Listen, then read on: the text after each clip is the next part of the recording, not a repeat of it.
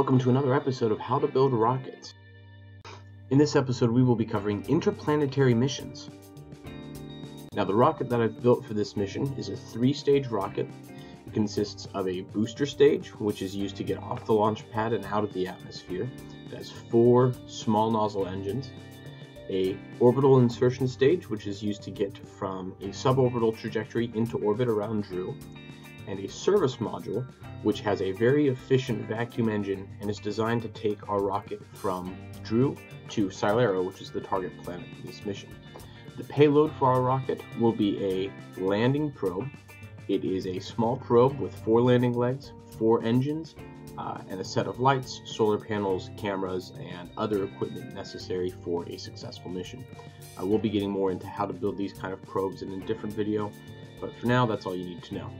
And last but not least, of course, we have the fairing. Now the fairing is what protects the payload during exit from the atmosphere.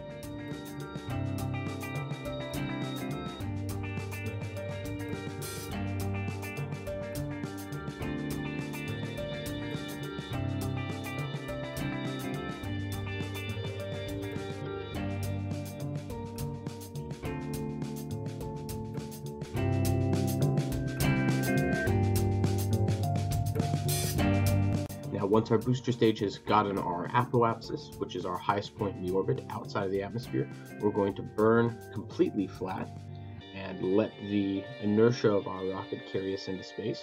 Once we've left the atmosphere, I'm going to set a burn node at our apoapsis and drag the prograde slider until we are in orbit.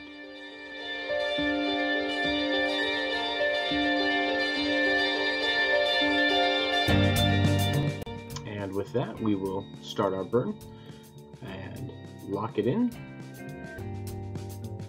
warp to the node, and ignite the engines.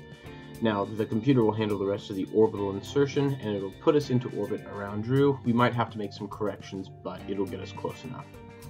There we go, so we're in orbit. Now we're going to use the last little bit of fuel in the stage to adjust the orbit, make it circular, and just finish it out.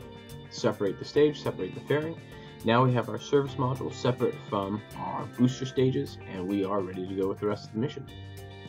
I'm going to deploy the solar panels and get us ready to go. Now, zooming out of the map, we're going to look at the other orbits of the different planets. So you'll see Drew's inner orbit there, and Silero is the orbit around that. Now we need to get from Drew to Silero, and because we're ahead of Silero, we actually need to warp time until we're behind Silero. Because we are in a lower orbit, we are moving faster than Silero is, so we need to be behind it, so that when we leave from Drew, we catch up to Silero, and just as our orbits are intercepting, our craft will meet the planet, and we will be captured by it. So here I've created a burn node at the midnight point around Drew, and I'm just adjusting and tweaking it to get it to a position where we actually intercept with Silero. I'm going to make another one and drag it out, and you'll see as I move my cursor around our trajectory, you can see where our satellite will be and where Silero will be at that point in time. And I'm going to keep tweaking it until I get a intercept with Silero. Just there you'll see that the orbit lines shook a little bit. That tells me that we actually have an intercept, and you can see now where our path will go through Silero's sphere of influence. So I'm going to make a couple more adjustments, try and get that path as close to the planet as possible so that we have the most efficient path coming into contact with the planet.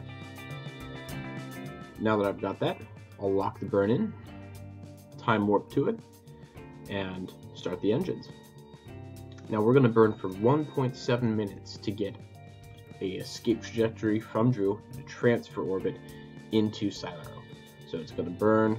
I'm going to slow it down, cut the engine, and see where we are.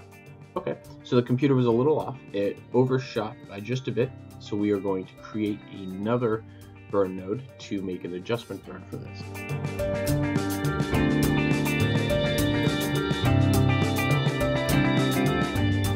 I'm going to select it again and tweak it a little bit, maybe change the camera angle until I get a good view of what I'm doing.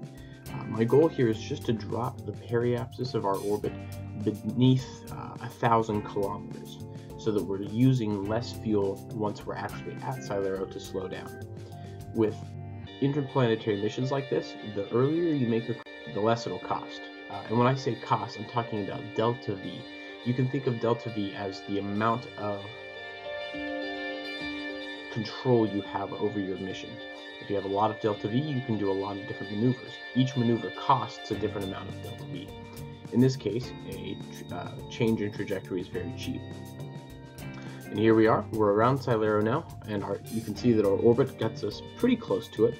We're going to make a couple more adjustments. So way out here, I'm going to bring the orbit to a more polar orbit, and we're going to bring it in closer to the planet.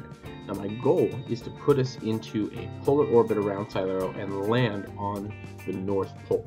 So we're going to do that by tweaking it there, and then at the periapsis of our intercept, we're going to create another retrograde burn, which is going to put us in a low Silero orbit.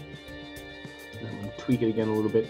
I've got the orbital insertion burn, but I want to make sure that I've got the right inclination for that orbit so that I'll actually fall onto the North Pole. Tweak it again, we're a little bit off, and there we go. That puts us in the desired orbit, which is a high inclination around the pole.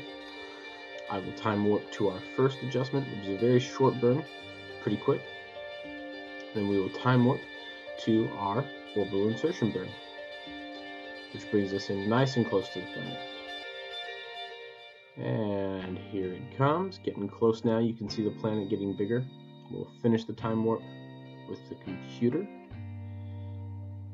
and start the engines. Now this is the largest burn in our movements around Silero because it is the one that's killing all of our velocity. Relative to Silero, we were going very, very fast because we were on an interplanetary trajectory. So now that we've decelerated, we're in orbit around Silero, we can do the rest of the mission, land on the planet. I'm going to create another burn node, which will adjust our orbit just a little bit more to put us on a suborbital trajectory, a collision course with the planet. And I'm also going to tweak it until we are actually landing on the polar ice cap, which you can see there at the top.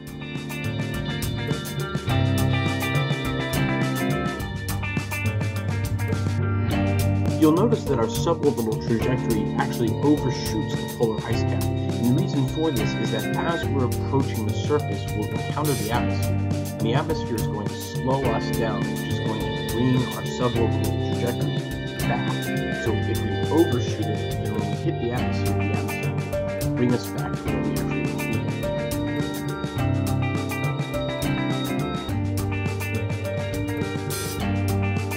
Now that we're on our suborbital trajectory, we can eject the service module since we have no use for it anymore, and it is just our probe and our heat shield.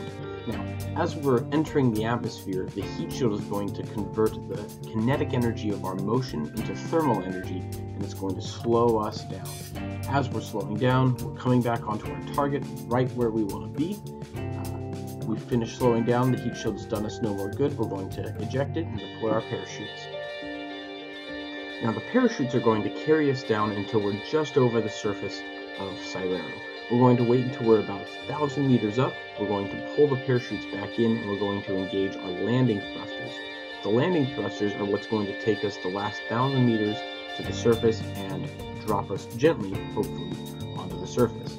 As we're falling, we're going to deploy the landing legs to cushion our fall and increase the thrust to the landing engines, bringing us down very gently, 60, 50, 40, 30, 20, 10 meters up, and we bounce off the surface gently before coming to a stop. And with that, we've successfully landed on another planet. We can go to the camera on our lander to get a first-person point of view of what the lander is seeing and take a look around at our surroundings. If you found this video helpful, please like and subscribe to the channel for more videos explaining how to play simple rockets. And as always, thanks for watching.